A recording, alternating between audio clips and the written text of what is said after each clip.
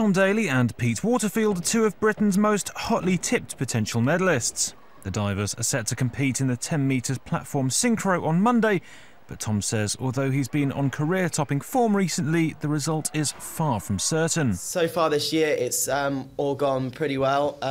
Overall World Series champion individually and in synchro with Pete as well, so that preparation's gone well. My form's been good, my consistency's got better, but there's still more things that I need to work on, and diving's such an on-the-day sport, you just don't know what's going to happen. Meanwhile, Pete admits that Tom has his own aura and is his own diver, but says they gel well together as a team. I've got an 11-year-old boy, and even he tells me to go away sometimes, so I don't want to cramp Tom's style. You know, he's a good-looking lad, and I'm sure he's got loads of girls after him, so he won't want me stood there next to him.